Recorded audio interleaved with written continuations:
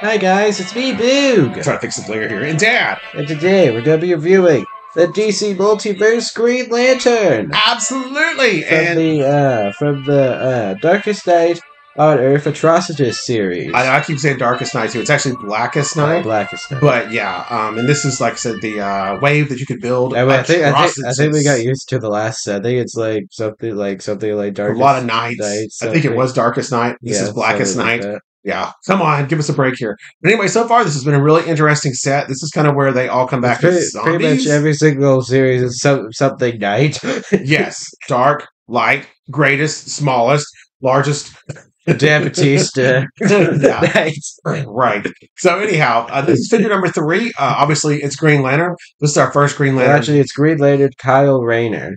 Okay, not sure what that means, but I guess we're gonna I find guess out. that's which Green Lantern this is, I guess. Yeah, and you can see it comes with his torso. Boog will flip it around and show you what we're looking to build. Mr. Atrocitus there. It doesn't show his full body, but he looks pretty cool. Well, we only have one figure left, and that's Black Lantern Superman. Yeah, and so far, just to catch up to date, we've got his head. We've got some arms, pretty and- large arms. I think he's going to be a pretty big guy. And his shoulder pads. And shoulder pads. Yes, so we're going to get torso here. Yeah. All right. See you in just a minute, folks. Hey, we're back. Right, and we have the Green Lantern, Kyle Rayner. Kyle Rayner. Yes. All right, can you move him up a little bit, Boo? So folks get a good look at him. He comes with an amazing Green Lantern sword. Yeah, so actually he has two I think it's accessories. huge.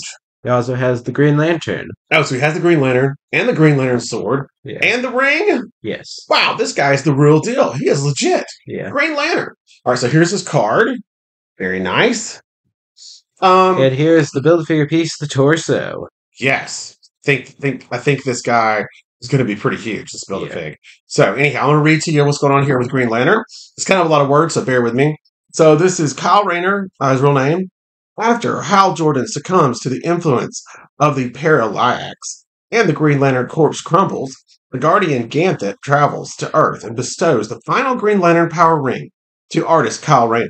Rather than protecting just Earth and Space Sector 2814, it's now Kyle's responsibility to guard the entire universe as the sole Green Lantern until the Guardians and the Corps return.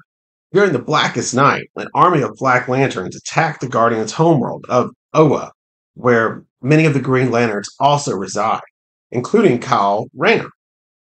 Looking to defend the planet, Kyle flies into action with the other Lanterns by his side. Okay, that's it.